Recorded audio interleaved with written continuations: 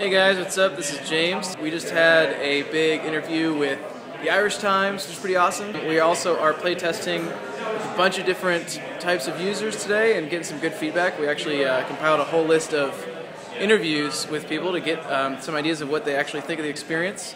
We got some really strong feedback, so I will go ahead and play that so you guys can check it out.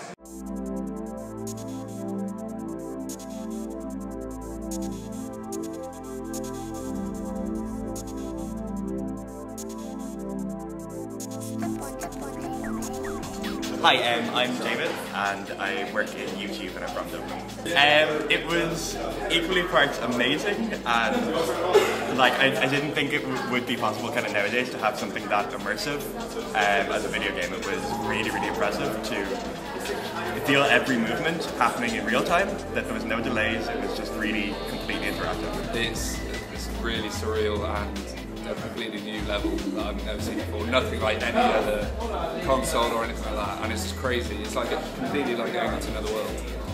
It's kind of like, you know, Xbox Connect, but you're in the game.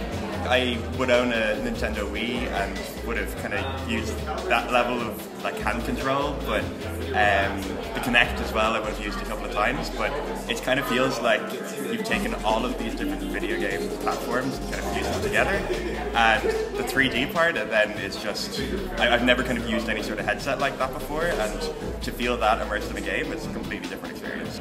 Yeah, no, it was incredible. It was weird. It was just so weird to see your eyes being like everything that you saw being captured, like no matter what. For starters, I thought it was absolutely amazing. I was first surprised by how quite very accurate it is. This is like Tron.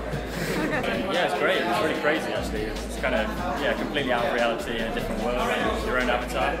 I thought it was really good because you actually thought you were in the game and like you were able to interact with everything. What I really liked was how responsive the controls were for even just picking up things. Yeah. And how natural it felt. That was just the best. This scene, everything was almost real, if you know what I mean.